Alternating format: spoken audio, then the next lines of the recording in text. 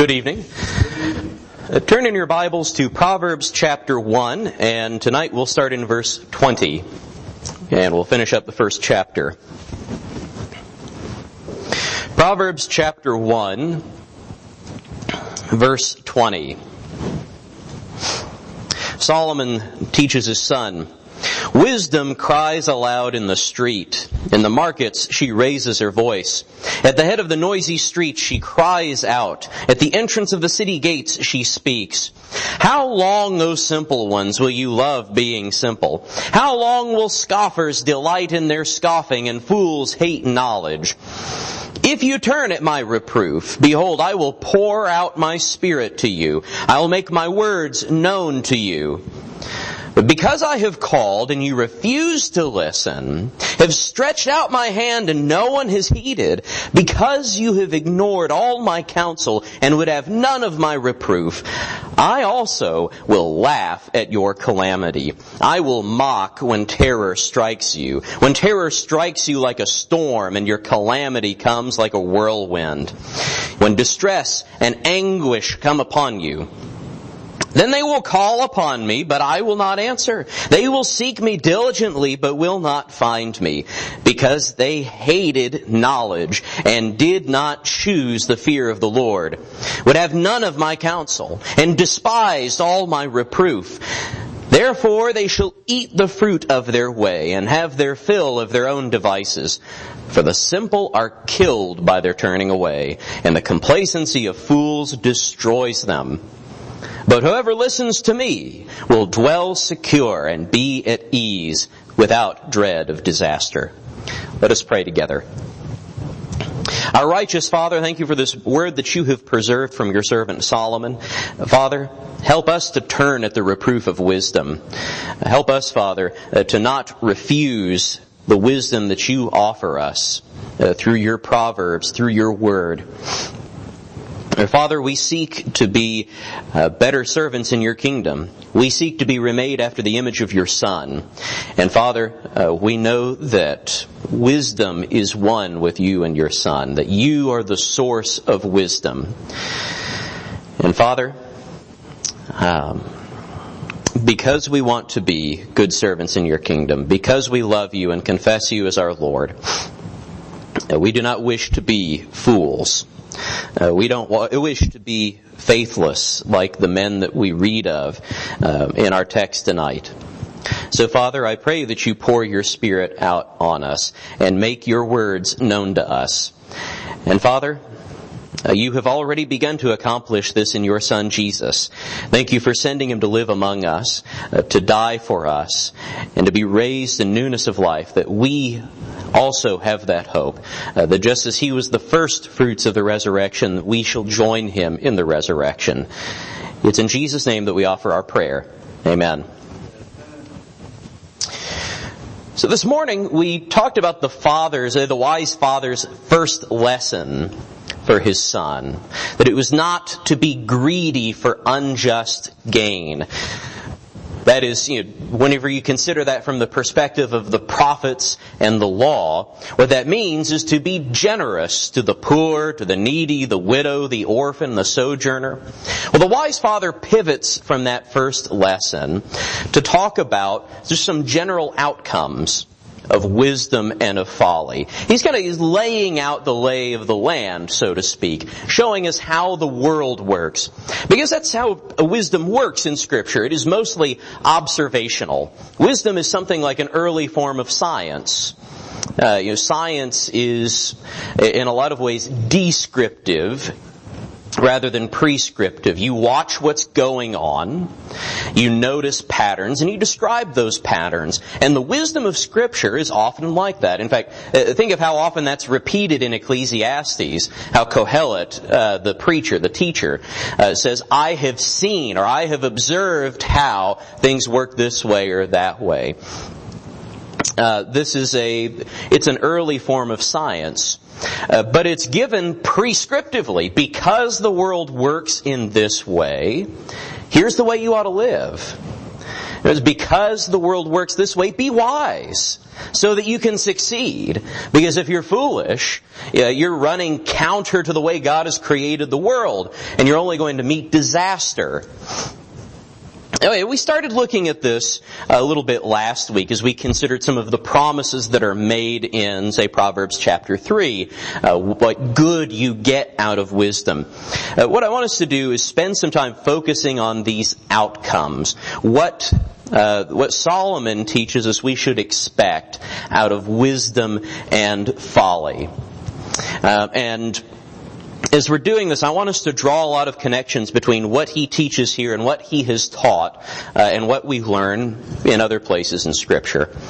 And the first thing I want us to turn our attention to is the way that he pivots from that first lesson about those who are greedy for unjust gain, from that lesson into this lesson, the text that we just read. Because it's almost as if he just breaks from one right into the other. But what he's doing, I think, is establishing a contrast. Because notice what the greedy men do from this morning's reading. You go back up to verse 11. These sinners who are trying to entice the son. Solomon teaches, if they say, come with us, let us lie in wait for blood. Let us ambush the innocent without reason. What we read about these greedy men is that they're lying in wait. They're like, you remember the parable of the Good Samaritan, how that starts out. That there's this man traveling down the road and he's beset by robbers on the road, which is unfortunately a common occurrence in the ancient world. You're out in the wilderness, essentially in the middle of nowhere. Nobody's going to stop you. And that's typically where these sorts of encounters would happen. They're going to be hiding off to the side of the road, and as somebody passes by, they jump out, hold them up, beat them up, take their stuff. So these greedy men are lying in wait, probably by the roadside, ready to ambush somebody. Their victims, ideally, from their perspective, their victims won't know what hit them. Wisdom, on the other hand, what's wisdom doing? Wisdom cries aloud in the street.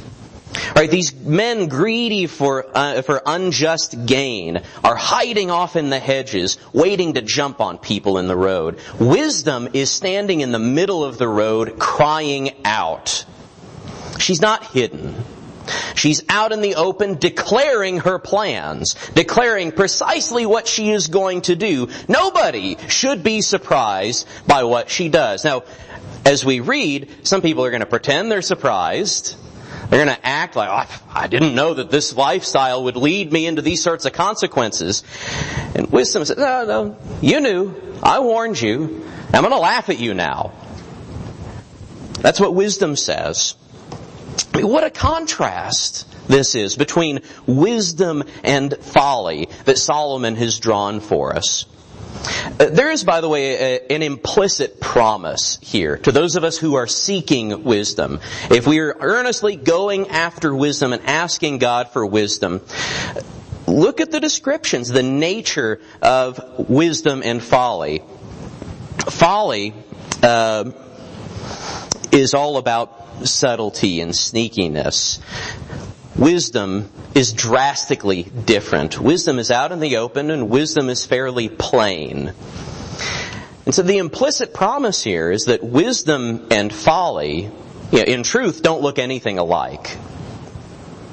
That as we are pursuing wisdom, and as God is blessing us with wisdom, we should be able to discern the difference between wisdom and folly. It's not some sort of secret knowledge that only the elite have access to. Right? But it is something that, wisdom is making this call out in the marketplace, out in the city gates, free access to wisdom. Any sort of confusion that exists between the two in our minds is a symptom of our own simplicity, which we'll talk about in just a minute, what we mean by simplicity. If we're wise, or if we are becoming wise, the contrast should be apparent. And this is a great promise. Because think of how many people live out in the world according to worldly principles and run around like chickens with their heads cut off. Like they have no idea what's going on. They don't know how to decide what's right and what's wrong. They agonize over things because they have no basis for making decisions. And they're convinced, a lot of people today are convinced, that they just completely lack the ability to know anything for certain. You find uncertainty everywhere in our culture today. And what Solomon is telling us about wisdom here, it's something you don't have to agonize over. Not in the sense that a worldly postmodern has to agonize over it. The wisdom is out there crying out. It is freely available. And what is wisdom crying out? What is wisdom declaring in the middle of the street? She gives us a couple of messages. One about the wise, and one about those who are simple and those who are foolish. She has a very brief message for the wise.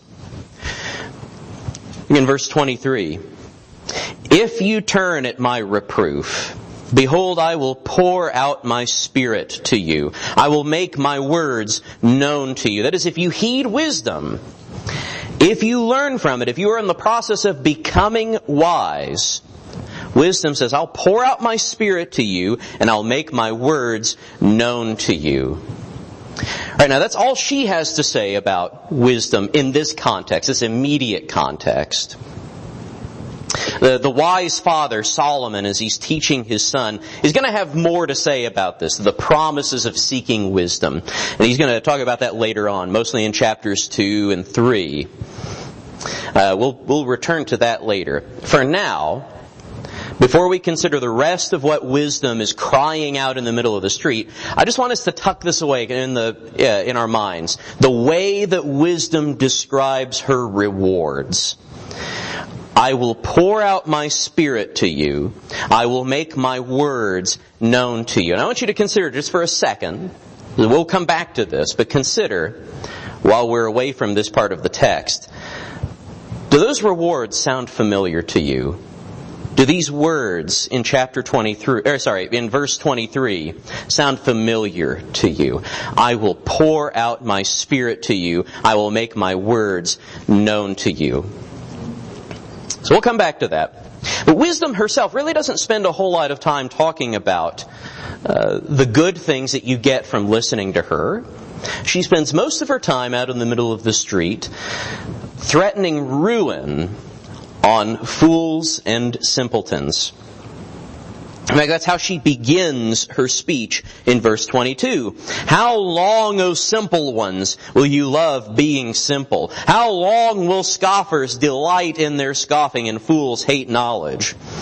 All right, in the promises of verse 23, they're not even really focused at the wise. They're held out as a sort of rescue. All right, those of you who are simple, those of you who are foolish, look at what you could have. If only you would turn to me, wisdom says. I'll pour out my spirit to you and make my words known to you. But because I've called to you and you refuse to listen, I've stretched out my hand and no one has heeded. Because you've ignored all my counsel and would have none of my reproof, I also will laugh at your calamity.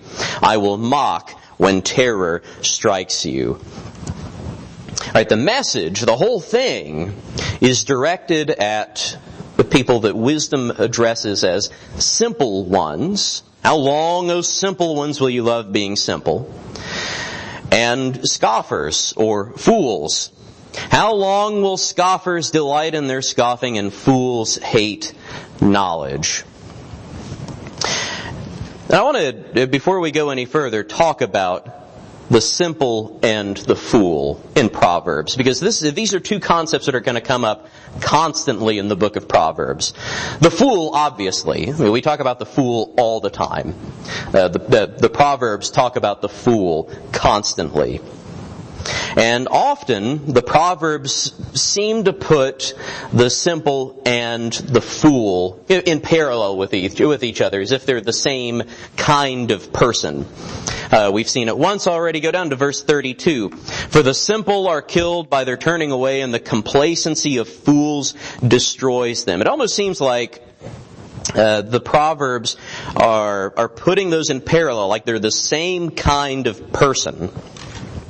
And so sometimes we talk about the Proverbs as addressing just two distinct types of people, the wise and the foolish. And that's the contrast that's drawn throughout the book of Proverbs. And that's mostly right. You look at most of the Proverbs and they'll draw that contrast. The wise man does this, but the fool does that. Or they'll flip it around. The fool does this, but the wise man does the other thing. But the Proverbs, as we study through, we'll find actually sometimes addresses a third type of person. Not just the wise and the fool, but what is here referred to as the simple. That whenever the Proverbs talk about the simple, we're actually talking about a distinct class of person other than the fool. And we find this distinction later in the book. Turn to chapter 21. Proverbs chapter 21. Verse 11. I think this proverb gives us a pretty good understanding of this distinction. Proverbs 21 verse 11. When a scoffer is punished, the simple becomes wise. When a wise man is instructed, he gains knowledge.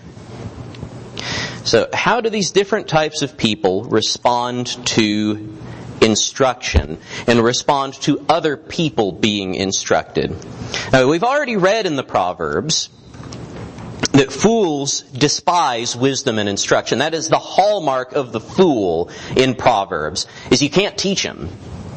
He refuses to be taught. And by definition, that's what makes him the fool. That he will not accept instruction. And so he's constantly going his own way, making stupid mistakes, chasing wickedness, being quick to evil, because he won't be taught. But what's happening here in Proverbs 21:11? When a scoffer is punished, that is, whenever one of these fools, one of these people that can't be taught, whenever he is punished, the simple becomes wise. That is, this simple man is watching whenever the scoffer is punished. And he sees what happens to the scoffer on account of his scoffing. And seeing that becomes a little more wise. I mean, anybody who's had, 2 or more kids has seen this in play. Right? One of the siblings gets in trouble, and sometimes you can watch the other sibling watching. Right? This used to drive like Holly nuts whenever she was a kid, because her brother was really good at watching her get in trouble. I never ever got in trouble, so I can't say anything about that. And you see this in the classroom too. I taught for 6 years before we moved down here. And you could see this play out in pretty much every classroom. In every classroom, you have basically 3 types of students. You've got the ones that are willing to learn, whom the Proverbs would call the wise. You have the ones that are not willing to learn. They are only there because they have to be there. To them, school is basically no better than prison. Right? That is the way that they look at school. And functionally, that's what school is to them. They are only there because they have to be there. And whenever they release, they run out with joy. They're not there to learn. Any sort of learning that gets into their heads gets in by accident. But in the middle, and anybody that's taught kids has seen this, in the middle, you've got what the Proverbs calls the simpleton, or the simple. The one that's not committed in either direction. The one who doesn't know enough yet. In fact, there's I think a useful parallel that's drawn in the first chapter. If you go back to Proverbs chapter 1, When we're looking at the purposes of the Proverbs, look at what Solomon puts in parallel in verse 4. To give prudence to the simple, knowledge and discretion to the youth. That's what Proverbs are supposed to do. To give prudence to the simple, to give knowledge and discretion to the youth. And if as a parallelism we mean these to mean the same thing, that the simpleton and the youth are essentially the same kind of person, then what we're looking at is somebody who, somebody's just ignorant. Somebody just doesn't know better. They're not committed either direction yet. Fools are usually presented as committed to folly. I know, as stupid as that sounds, they have at some point made the choice, I am going to reject whatever other people tell me, and I'm going to pursue my own way, whatever looks good to me, that's what I'm going to do. The fool is committed to folly. The simpleton is kind of standing between the wise and the fool and watching to see how things go. Again, you see this with kids all the time. You see it in the classroom. You've got that big chunk of students that if you don't manage your classroom well, and you let the one or two scoffers in the crowd get away with things, you lose the middle. Right? If you let the extreme, if you let the verge get away with whatever they're trying to get away with, you lose the middle. The simple realizes there's no punishment for doing this, that, or the other thing. And they have no inclination towards wisdom. And they're going to get away with whatever they think is fun.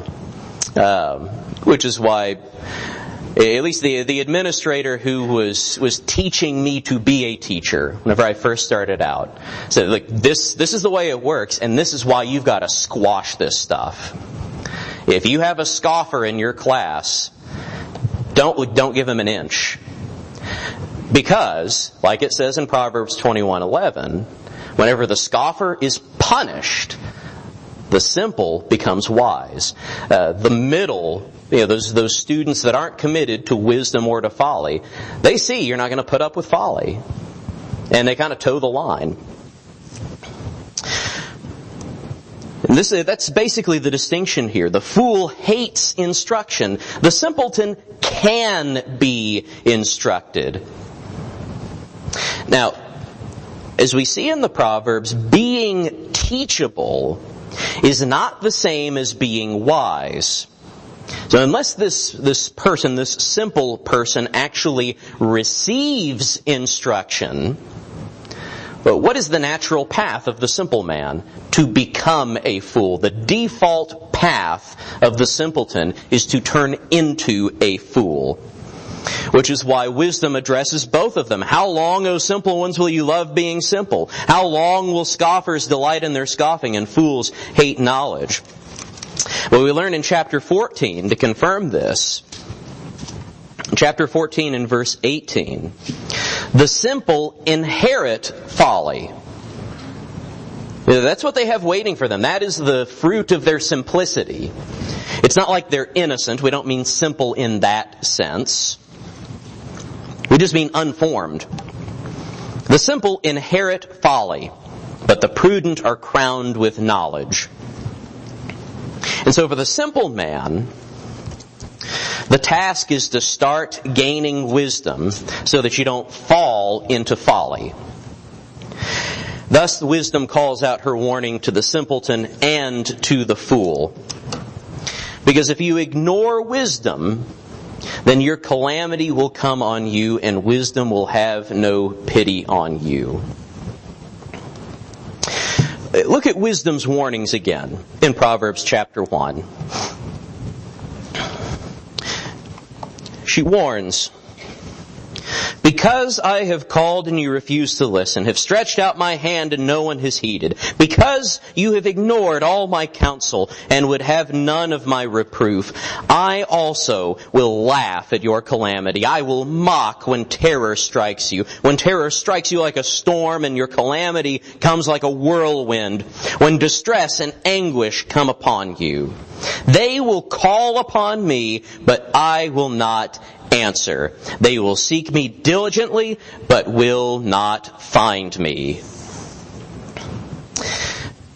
Now, just like we should have heard something familiar in verse 23 with those promises, I'll pour out my Spirit to you, I'll make my words known to you. We should also be hearing something familiar in the threat, the way that wisdom makes this threat against the simple and against the fool. If they don't listen, calamity is going to come upon them. And they're going to call on wisdom, and wisdom is going to react to that call. That should sound, all of this should sound familiar to us.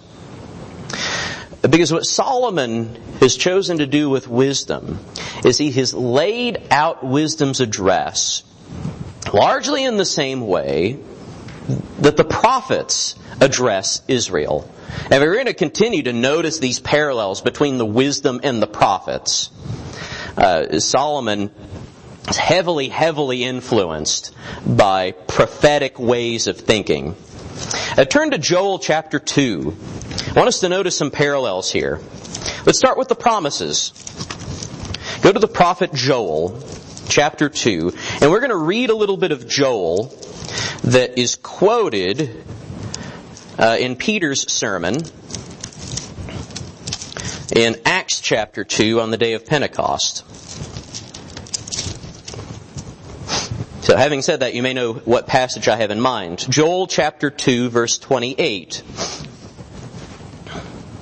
Remember what wisdom promised to those who turn and heed her instruction. Here's what the Lord says through the prophet Joel. It shall come to pass afterward that I will pour out my Spirit on all flesh. Your sons and your daughters shall prophesy. Your old men shall dream dreams, and your young men shall see visions. Even on the male and female servants in those days, I will pour out my Spirit. This is God's covenant promise to His people. This is how God claims His people as His people, that He pours out His Spirit on them. Alright, that was the sign on the day of Pentecost. How do we know that God is choosing the church? That God is naming the church His people? Because everybody saw God's Spirit poured out. They saw men and heard men speaking in tongues, speaking languages that they didn't know, that the speakers didn't know, but which the audience knew. All right, you've got this evidence that the Lord has poured out His Spirit. And it's fulfilling this promise. That's what Peter tells us in Acts chapter 2. And what Solomon has wisdom say, part of what he has wisdom say, is if you turn to me, I will pour out my Spirit to you. In other words, wisdom's laying a covenant claim on people who follow her. And by extension, the God who gives us wisdom is laying out this covenant claim. That, again, if you want to be part of the covenant, if you want to be a follower of God, you have to pursue wisdom. Or think of what else she says. Besides that she's going to pour out her Spirit, wisdom also says, I will make my words known to you, which sounds an awful lot like, well, we read this in various places in the prophets, but I think particularly of Jeremiah 31 and the promise of a new covenant. Remember what makes the new covenant so unique and so distinct, so different from the old covenant. Jeremiah 31:31, Behold, the days are coming, declares the Lord, when I will make a new covenant with the house of Israel and the house of Judah, not like the covenant that I made with their fathers on the day when I took them by the hand to bring them out of the land of Egypt, my covenant that they broke, though I was their husband, declares the Lord. For this is the covenant that I will make with the house of Israel after those days, declares the Lord. I will put my law within them, and I will write it on their hearts, And I will be their God, and they shall be my people. And no longer shall each one teach his neighbor and each his brother, saying, Know the Lord. For they shall all know me, from the least of them to the greatest, declares the Lord. For I will forgive their iniquity, and I will remember their sins no more. All right, but part of the promise of the new covenant is that this law permeates us. This covenant permeates us. That it is given to us. As Lady Wisdom says, I will make my words known to you. This is another covenant claim that she's laying down. That you will enjoy blessings, just as you would enjoy blessings for keeping the covenant, if you listen to me, if you turn at my reproof, she says. The promises of wisdom are the promises of the covenant. But we also hear the threats of folly echoed in the prophets and in the broader history of Israel. All right, whenever she goes through this sequence of events, people ignore wisdom, and so they fall into calamity. They're punished for it, and they cry out for deliverance, and then there's a reaction to that cry. All of this is a play on what we sometimes call the sin cycle. All right, this is something that you notice very, very early on in Israel's history, starting from Judges in particular. The whole book of Judges is just running through this cycle over and over and over again. And by the time you get to the prophets, God says, I'm done doing this over and over again. But here's how it goes. God establishes His people. I think that's how the beginning of Judges goes. The people are finished conquering the land. They're settling in the promised land. So God establishes His people. They forget Him and abandon His law, abandon the covenant, and begin to act wickedly. So He punishes them. He delivers them over to the hands of their enemies. And they cry out for help because of their oppression. And He hears them and He delivers them.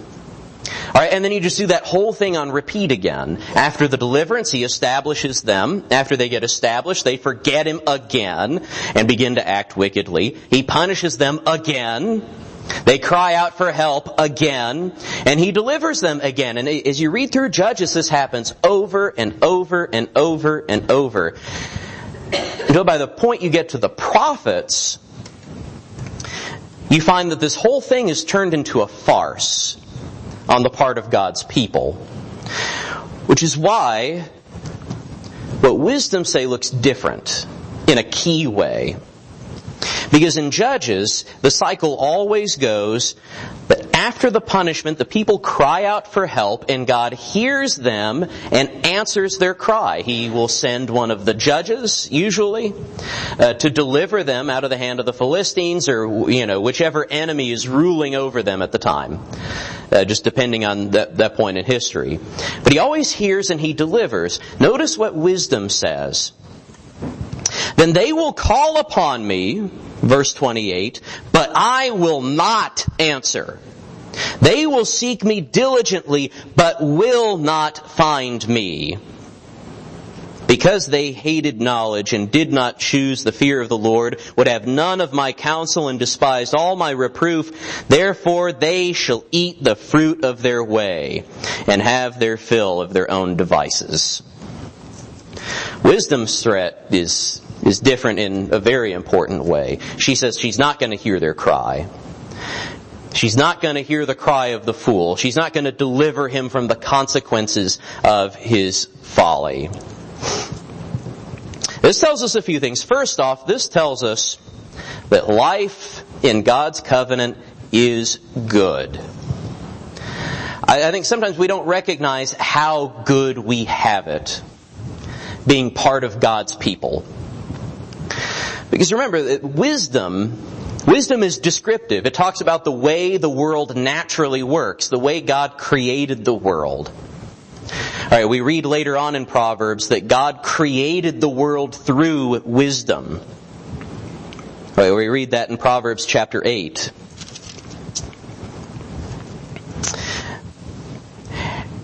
And so the natural way of the world, the way the world works, is essentially you get what you deserve.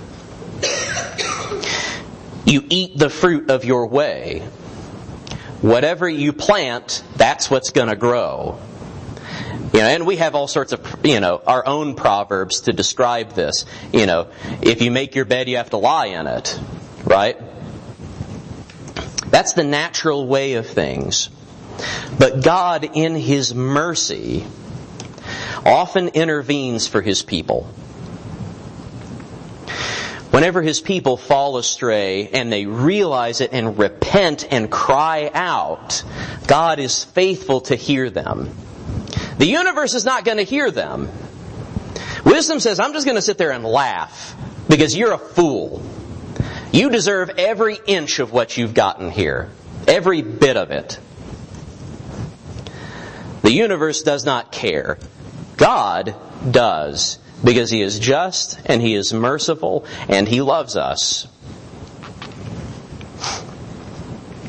This also tells us something really important about folly. All right, because wisdom is responding to folly here. This is a reaction to fools. And I think it's important the way that Solomon has presented this in Proverbs 1. Because in Israel's history, we typically find two kinds of covenant unfaithfulness. There's the sin cycle, which we talked about, which is basically correctable faithlessness. The idea is that the people are not so far gone that they can't be corrected. In other words, they're instructable. And so the Lord punishes them and they learn their lesson and they cry out to the Lord in penitence, and the Lord hears them and delivers them. The Lord relents. He is not judging them strictly, at least not in the final sense. He is punishing them, but He's punishing them because He expects them to get better on account of the punishment. And we see that happen in the book of Judges. Again, Israel's history in terms of their faithfulness is just all over the place. It's up and down, which is why it runs through a cycle like that. But there's another type of faithlessness that we see in Israel's history. A fatal kind of faithlessness, one that cannot be corrected and against which the Lord will not relent. And unsurprisingly, we find it in the prophets. Turn to Jeremiah chapter 11. Remember, we said this whole sin cycle, it basically turned into a farce by the time of the prophets. Not a farce on God's part, but a farce on Israel's part. Israel had no longer hit the point where they would repent on account of their suffering, on account of their punishment. It's the difference between somebody who is genuinely sorry that they did something bad versus somebody who's only sorry that they got caught. Right? Again, if you've ever had kids, you've seen that difference.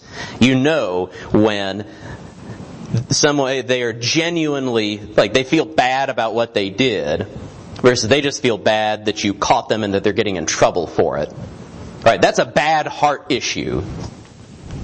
And Israel, in the course of its history, developed that heart issue, and it became fatal to them. In Jeremiah chapter 11, the word that came to Jeremiah from the Lord, "Hear the words of this covenant, and speak to the men of Judah and the inhabitants of Jerusalem. You shall say to them, Thus says the Lord, the God of Israel, Cursed be the man who does not hear the words of this covenant that I commanded your fathers when I brought them out of the land of Egypt from the iron furnace, saying, Listen to my voice, and do all that I command you. So shall you be my people, and I will be your God, that I may confirm the oath that I swore to your fathers, to give them a land flowing with milk and honey, as at this day." Or notice everything that the Lord is saying here is stuff that we have heard wisdom say. Listen! Just listen! Do what you are instructed! And she gives these covenant promises. I'll pour my Spirit out on you. I'll make you to know my words. She lays these covenant claims on us. And God does exactly the same thing here. Here is the covenant. Hear the words that I commanded your fathers. Listen to my voice. Do all that I command you. So shall you be my people, and I will be your God. All right, and Jeremiah answers, so be it, Lord. And the Lord said to me in verse 6, proclaim all these words in the cities of Judah and in the streets of Jerusalem. Hear the words of this covenant and do them. For I solemnly warned your fathers when I brought them up out of the land of Egypt, warning them persistently, even to this day, saying, obey my voice. Yet they did not obey or incline their ear, but everyone walked in the stubbornness of his evil heart. Therefore I brought upon them all the words of this covenant which I commanded them to do, but they did not. Again the Lord said to me, a conspiracy exists among the men of Judah and the inhabitants of Jerusalem. They have turned back to the iniquities of their forefathers, who refused to hear my words. They have gone after other gods to serve them. The house of Israel and the house of Judah have broken my covenant that I made with their fathers. Therefore, thus says the Lord, behold, I am bringing disaster upon them that they cannot escape. Though they cry to me, I will not listen to them. Then the cities of Judah and the inhabitants of Jerusalem will go and cry to the gods to whom they make offerings, but they cannot save them in the time of their trouble. For your gods have become as your cities, O Judah, and as many as the streets of Jerusalem are the altars that are set up to shame, altars to make offerings to Baal. Therefore do not pray for this people or lift up a cry or prayer on their behalf, for I will not listen when they call to me in the time of their trouble. What right has my beloved in my house when she has done so many vile deeds? Can even sacrificial flesh avert your doom? Can you then exult? The Lord once called you a green olive tree, beautiful with good fruit. But with the roar of a great tempest he will set fire to it, and its branches will be consumed. The Lord of hosts who planted you has decreed disaster upon you because of the evil that the house of Israel and the house of Judah have done, provoking me to anger by making offerings to Baal. And here the Lord is mirroring wisdom's words. We're used to the Lord hearing. We're used to the Lord relenting. Then the prophets, often the main message is, I'm done hearing. I'm not going to hear you anymore. I'm not going to relent this time. You are done. Because the difference is that Israel early on violated the covenant. But again, they were correctable. They would repent and they would come back. Israel and Judah late in the kingdom didn't just violate the covenant, they broke the covenant. They were done with it first. They walked away from it. They refused to listen to God.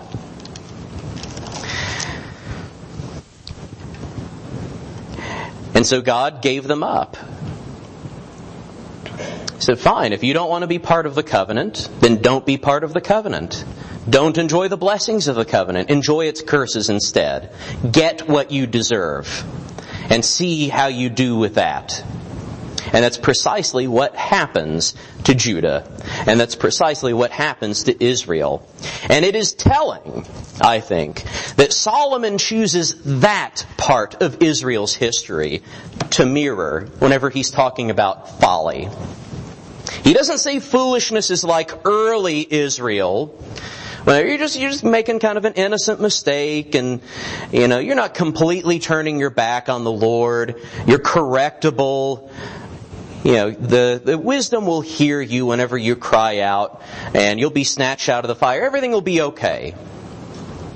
Solomon doesn't say that's the way it's going to be. The way folly is it is final.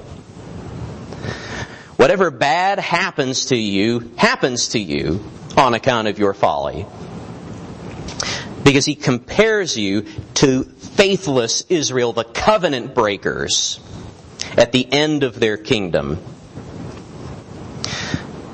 Ignoring wisdom, Solomon tells us, is like the worst kind of covenant faithlessness. The wisdom is not some light matter. It's not the optional stuff at the back of your Gideon's New Testament. Right? It's not the stuff that you can choose to ignore because it's kind of loosey-goosey and there's not, hard and fast rules. But a lot of it is deciding and discerning what is right and wrong. Now, Solomon tells us here this is deadly serious. This is not the optional stuff. This is not the little league stuff. But thankfully, the Lord is not stingy with His wisdom. Again, notice what wisdom is doing. She's crying out in the middle of the street. She's crying out in the marketplace. She's crying out at the city gate. She is freely available to anyone who will avail themselves of her. James puts it another way in James chapter 1. And remember, it's wisdom that James appeals to when he says, "Count it all joy, my brothers, when you meet trials of various kinds, for you know that the testing of your faith produces steadfastness. And let steadfastness have its full effect, that you may be perfect and complete, lacking in nothing." All right, well, how do you get there?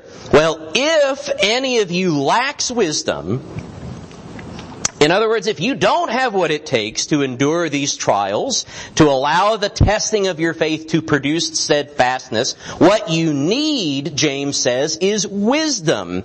If any of you lacks wisdom, let him ask of God, who gives generously to all without reproach, and it will be given to him. But let him ask in faith, with no doubting, for the one who doubts is like a wave of the sea that is driven and tossed by the wind. For that person must not suppose that he will receive anything from the Lord. He is a double-minded man, unstable in all his ways. The Lord is not stingy with His wisdom to those who truly seek it, who seek it in faith.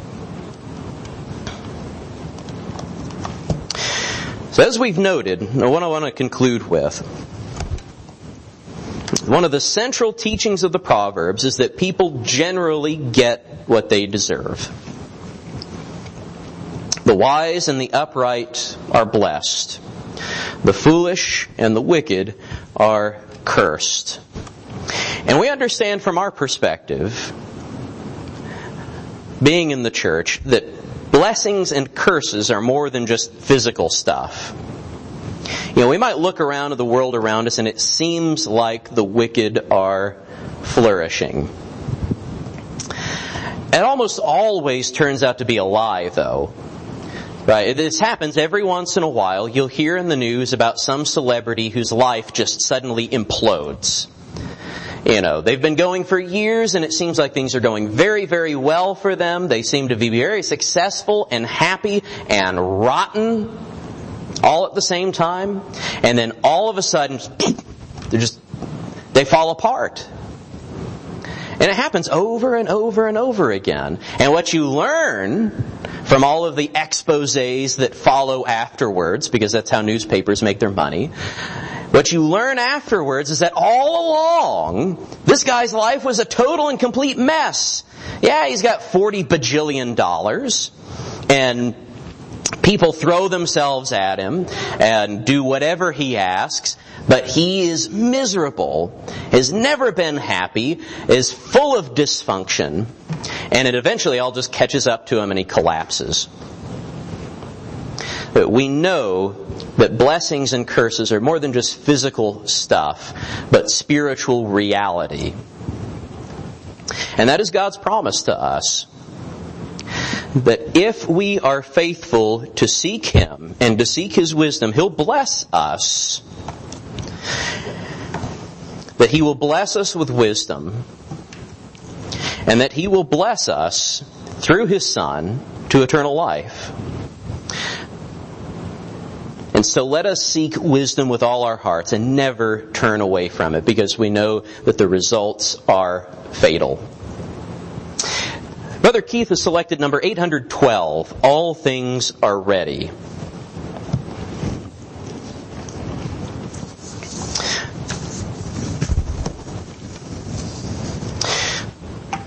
What it means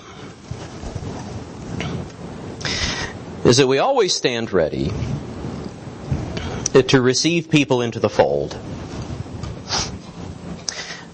The invitation of God is always open, just as the invitation to receive wisdom is always open.